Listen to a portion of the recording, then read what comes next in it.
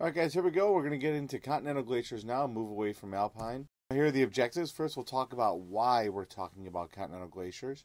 We'll get into the difference between erosional and depositional features. And then lastly, we're going to talk about all these guys here, these 9 features of continental glaciers. So let's go ahead and get into it. As always, if you have any questions, please feel free to send me an email message. Alright, let's take some notes. Alright, so why are we talking about glaciers anyway? Why are we talking about continental glaciers? Take a look at this diagram of Illinois here. It shows 3 different periods of glaciation over the last few tens of thousands of years. However, what it's showing is that our entire state was once covered by a continental glacier. You know, when you drive across Illinois or drive downstate, you're going to notice that our state's pretty flat.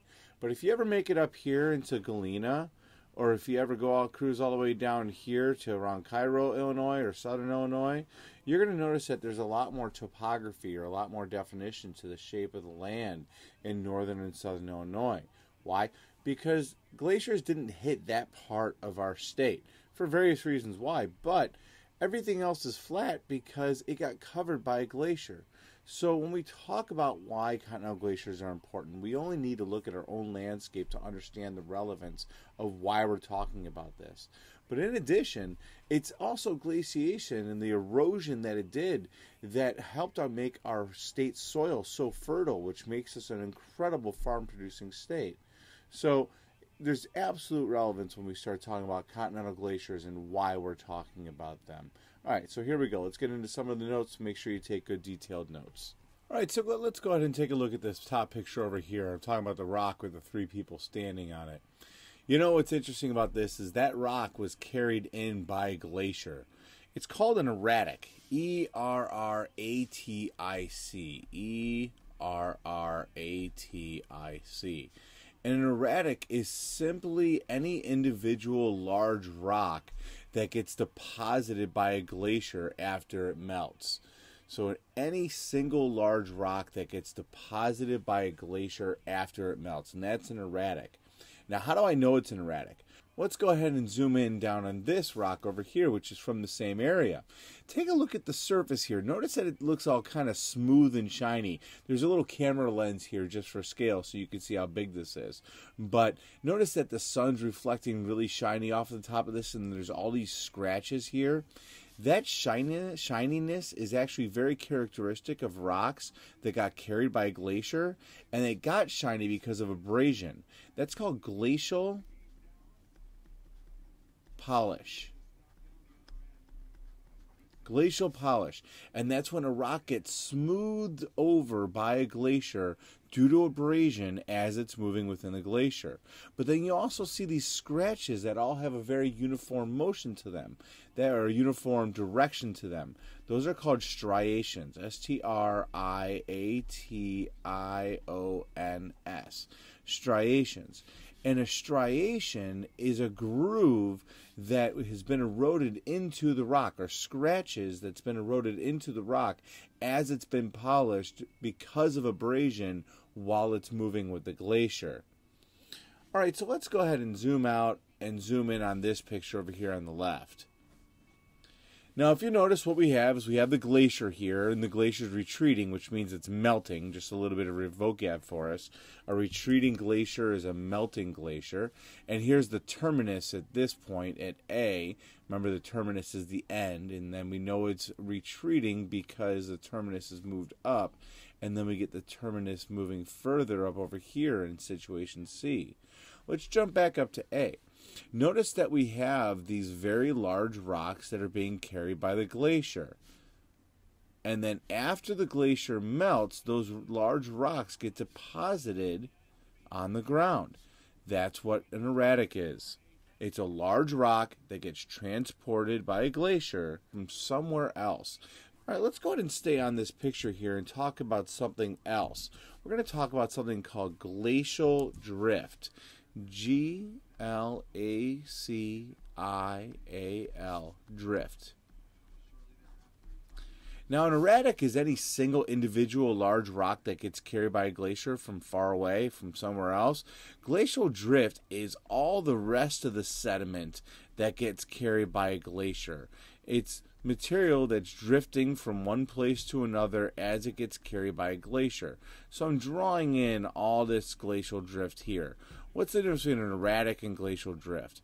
Glacial drift is more of a general term to describe all the rocks that are carried by a glacier as it's moving, and an erratic is a single large individual rock that gets deposited when the glacier melts.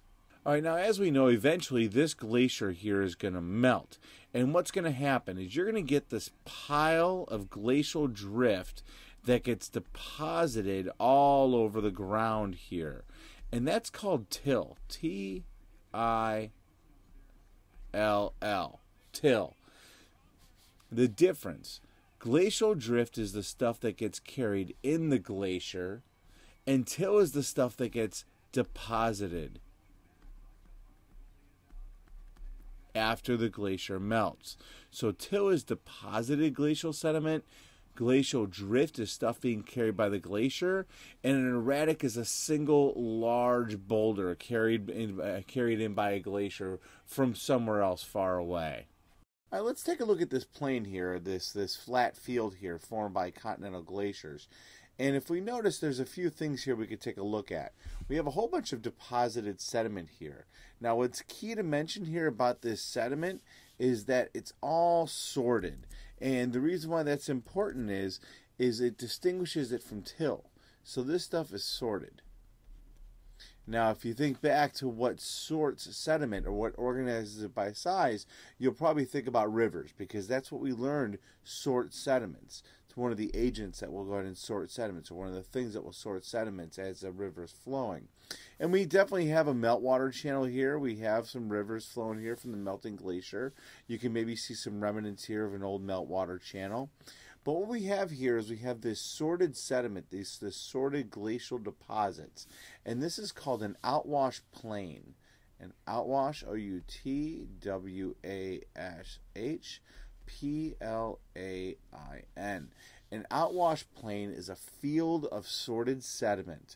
Now, outwash itself is just the sediment that's sorted, and an outwash plain is a field of the stuff. It's kind of like till. Till is unsorted sediment carried by a glacier, and a moraine is a pile of unsorted sediment. The only thing that's different between outwash and till is one is sorted, one's not sorted.